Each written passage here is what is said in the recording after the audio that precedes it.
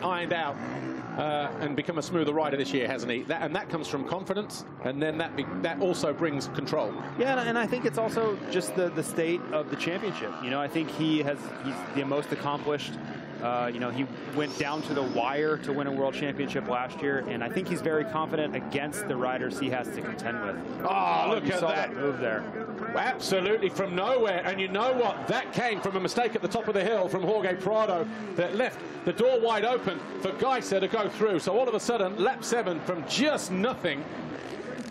He's just flicked the switch and gone. He sensed the opportunity, took it with both hands. Now watch this here, top of the hill, back end came around, wasn't so bad, but maybe it was just enough to see Gajser say, you know what, and maybe a slight mistake at the bottom of the hill here, but he committed to the inside. Watch this, got on the gas.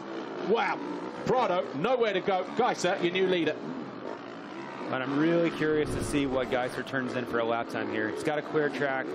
He knows the time is now. If he really wants to make this race easy on himself, he puts in a few 150s. Maybe we see even go to 149. He can